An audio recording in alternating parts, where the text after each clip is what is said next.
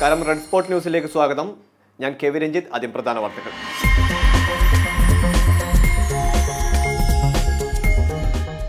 നിർഭയ കേസിലെ 4 പ്രതികളെയും ജനുവരി 22-ന് തൂക്കിലേറ്റും. വിധി ഡൽഹി പാട്യാല കോടതിയുടേത്. വിധി നടപ്പിലാക്കുന്നത് 7 വർഷത്തിന് ശേഷം. കൊല്ലപ്പെട്ട ഇറാൻ കമാൻഡർ ഖാസിം സൊലൈമാനിയുടെ വിലാപയാത്രയ്ക്കിടെ ദുരന്തം. തിക്കിലും തിരക്കിലും പെട്ട് 35 പേർ മരിച്ചു. നിരവധി പേർക്ക് പരിക്ക്.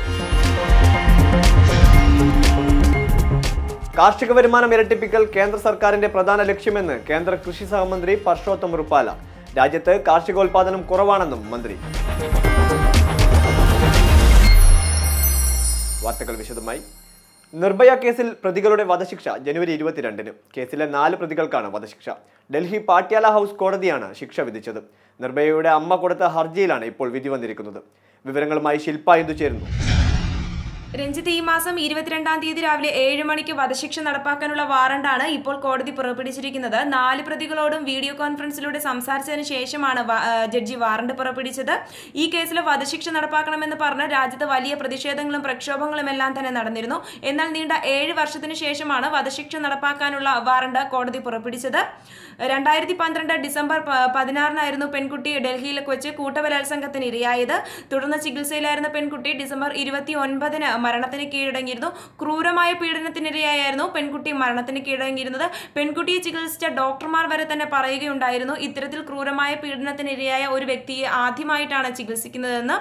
1 വർഷത്തിനുള്ളിൽ തന്നെ പ്രതികൾക്ക് കേസിൽ വധശിക്ഷ പുറപ്പെടുവിച്ചിരുന്നെങ്കിലും 7 വർഷത്തോളം കാത്തിരിക്കേണ്ടി വന്നു രഞ്ജിത്ത് ഇപ്പോൾ ശിക്ഷാവിധി നടപ്പാക്കാനായിട്ട്. വിവരങ്ങൾ നൽകിയത് ശില്പ. അമേരിക്കൻ വ്യോമാക്രമണത്തിൽ കൊല്ലപ്പെട്ട ഇറാൻ കമാൻഡർ ഖാസിം സൊലൈമാനിയുടെ വിലാപയാത്രയ്ക്കിടെ തിക്കിലും തിരക്കിലും പെട്ട് 35 പേർ മരണപ്പെട്ടതായി റിപ്പോർട്ട്. 48 പേർക്ക് പരിക്കേറ്റതായും സൂചനകളുണ്ട്. സംസ്കാര ചടങ്ങിനായി മൃതദേഹം അദ്ദേഹത്തിന്റെ ജന്മനാടായ കിർമാനിയിലേക്ക് എത്തിച്ചപ്പോഴായിരുന്നു ദുരന്തമുണ്ടായത്. ഖാസിം സൊലൈമാനിക്ക് അന്തിമോപചാരം അർപ്പിക്കാനായി 10,000-കണക്കിന് ആളുകളായിരുന്നു എത്തിയത്. കാർഷിക വരുമാനം ഇരട്ടിപ്പിക്കുകയാണ് കേന്ദ്ര സർക്കാരിന്റെ പ്രധാന ലക്ഷ്യമെന്ന് കേന്ദ്ര കൃഷി സഹമന്ത്രി പർഷോത്തം റുപാല. ജനസംഖ്യാ കണക്കനുസരിച്ച് ഇന്നത്തെ കാർഷികോൽപാദനം കുറവാണെന്നും മന്ത്രി പറഞ്ഞു.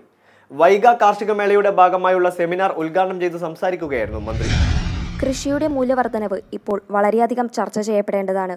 1951-ൽ GDP-യിൽ കൃഷിയുടെ ശതമാനം 55 ആയിരുന്നുവെങ്കിൽ ഇപ്പോൾ 17% എത്തി നിൽക്കുകയാണ്. ജനസംഖ്യ കണക്കനുസരിച്ച് ഇന്നത്തെ കാർഷികോൽപാദനം കുറവാണെന്നും അദ്ദേഹം ചൂണ്ടിക്കാട്ടി. वैल्यू एडिशन इन एग्रीकल्चर ये बहुत ही समयानुकूल कार्यक्रम है. അതേസമയം കാർഷിക രംഗത്ത് കർഷകരുടെ പങ്കാളിത്തം വളരെയധികം വർദ്ധിച്ചിട്ടുണ്ടെന്നും അത് അഭിനന്ദനാർഹമാണെന്നും റുപാല പറഞ്ഞു. കർഷകന് മാന്യമായ വില കിട്ടുന്നതിനും കർഷകന്റെ വരുമാനം ഏറ്റവും മെച്ചപ്പെട്ട രീതിയിൽ ആയിരിക്കുന്നതിനും വേണ്ടിയുള്ള ബോധപൂർവമായ പരിശ്രമങ്ങൾ സർക്കാരിന്റെ ഭാഗത്തുനിന്നും ഉണ്ടാകേണ്ടതാണ്. കൂടുതൽ യുവജനങ്ങളെ കാർഷിക മേഖലയിലേക്ക് കൊണ്ടുവരാൻ പരിശ്രമിക്കുന്ന സർക്കാരിന്റെ ശ്രമങ്ങളെ അഭിനന്ദിക്കുന്നെന്നും അദ്ദേഹം വ്യക്തമാക്കി. Riya rose, റെഡ്സ്പോ news. പ്രധാന വാർത്തകൾ ഒരിക്കൽ കൂടി.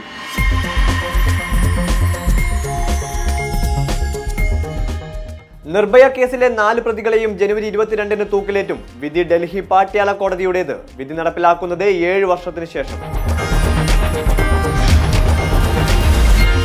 കൊല്ലപ്പെട്ട ഇറാൻ കമാൻഡർ ഖാസിം സൊലൈമാനിയുടെ വിലാപയാത്രയ്ക്കിടെ ദുരന്തം. തിക്കിലും തിരക്കിലും പെട്ട് 35 പേർ മരിച്ചു. നിരവധി പേർക്ക് പരിക്ക്.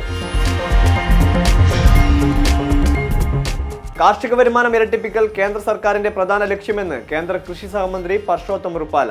രാജ്യത്ത് കാർഷികോൽപാദനം കുറവാണെന്നും മന്ത്രി. ഈ വാർത്താ ബുള്ളറ്റിൻ ഇവിടെ പൂർണ്ണമാകുന്നു. നമസ്കാരം. You are watching Redspo News.